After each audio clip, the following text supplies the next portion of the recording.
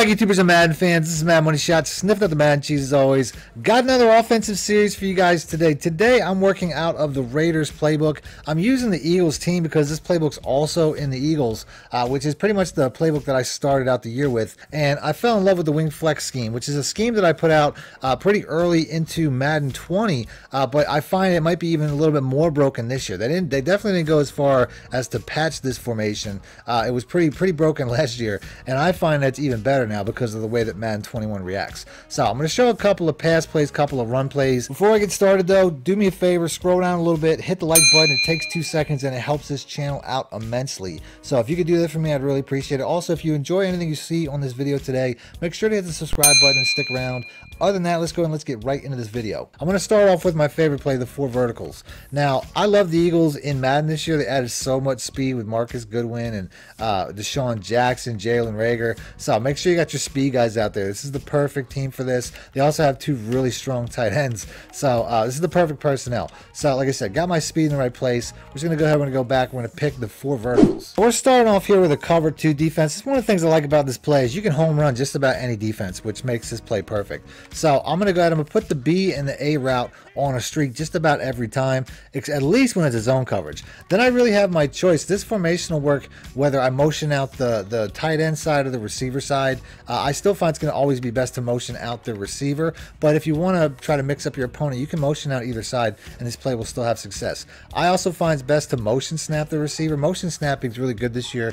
You get a really good speed boost. So I'm going to go ahead, I'm going to try to snap before Deshaun Jackson gets set. You can see right off the bat here I get some pressure, but you can see how that beats outside. Now, I didn't quite get going. You can get going on a play like this.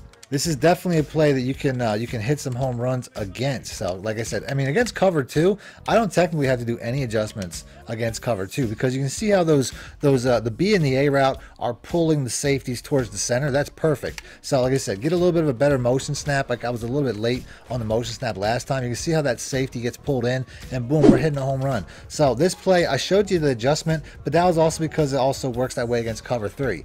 So against cover 2, you don't really have to make any adjustment. I don't even have to motion them out, to be honest with you. I mean, this is such a good cover 2 play. All I have to really do is wait for him to get past that receiver. You can see how the pass lead is the most important part of this. So like I said, if you're getting pressure, you can go ahead, you can block one of these guys. I feel like ultimately I'm going to need somebody to pull Deshaun's cornerback down in the cover 2. So like I said, somebody dragging. I mean, even with all that blocking, you can see DeMarcus Lawrence is always such a problem. He's still coming off the edge, even with the additional blocking. But like I said, I mean, this is a play. It gets open fast enough that it really doesn't matter. Like right there, you just see I just kind of rolled away from it, and ultimately this is a play that's going to beat most coverages pretty fast. Let's go and let's move on to a cover 3. Now I'm going against cover 3, and you're going to see how last year the B route was really the route here. That would get up the seam. Now this doesn't really cover the same way. You're going to see how it's the outside route again. So now we have the underneath route on cover 3. I had Lawrence chase me again. Let's go and let's move the ball over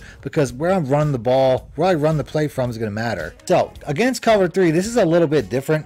You don't have to have the running back block running that route anymore. That's a decent outlet, but it's not important. And also, where you run the play is going to matter. So now I'm running to the open side of the field. It's going to change which receiver gets open. If I'm more towards the middle, the X route's going to get open like it was. And if I'm more toward the side like this, the B route's going to get open. So doing the exact same adjustments with the streaks, now I can move this safety over further if I motion out this tight end. So this is a scenario where you're going to want to motion out the tight end. It doesn't really matter. You can do the X route as well. I'll do that next. But ultimately, this is something that I find will keep that cover 3 safety really out of the play. And then you can see how I can just pass lead away and he's got no opportunity to catch up. Because that's really what you want. You just want pre-snap spacing here. So one more time, motion now Goddard. Like I said, we're looking for that cover 3. I don't even find this is my best way to do it. I really find the other way is the better way to do it. It's just a little bit safer. But you can see, like I said, we're getting touchdowns. That's the bottom line. We're getting home run touchdowns. We really get to pick our poison, which one we want it to be. When it comes to Madden 21, I really feel like man coverage is much improved and might be one of the better defenses in the game. So this is ultimately going to be even more valuable considering it can also beat man coverages for one-play touchdowns.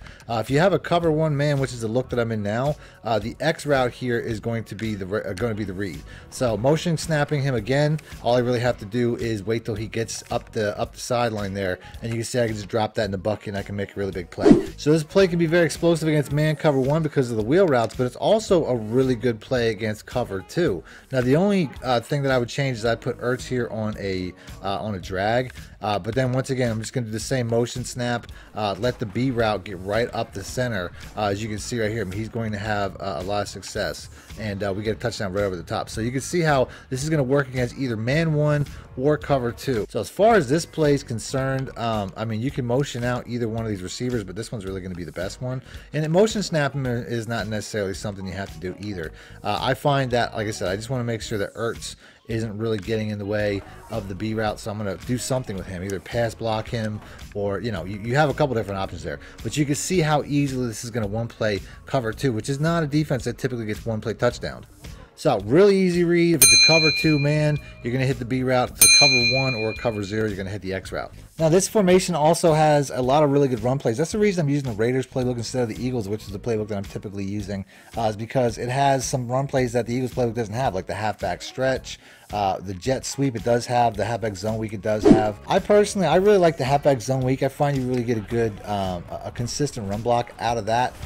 You can find, inside runs to me are just more consistent than outside runs this year, but that could always change. I mean, the game's pretty much early on. Something like the jet sweep, I would only really use the jet sweep in scenarios where the cornerbacks are either in man or pulled in tight.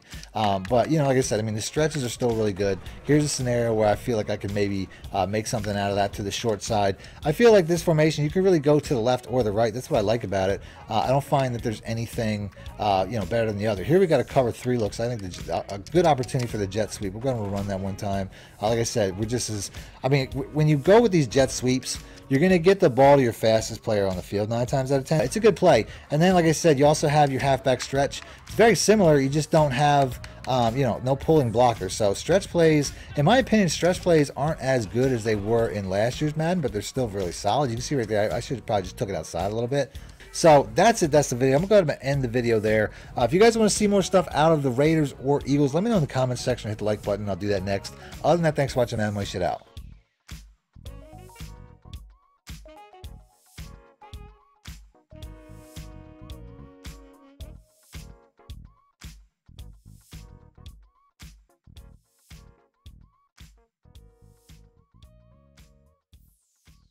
Need more help or just want to show your support? Then head over to my Patreon and join my team, where you can get exclusive content like ebooks and bonus plays, as well as early access to my vids and more. Link in the description below.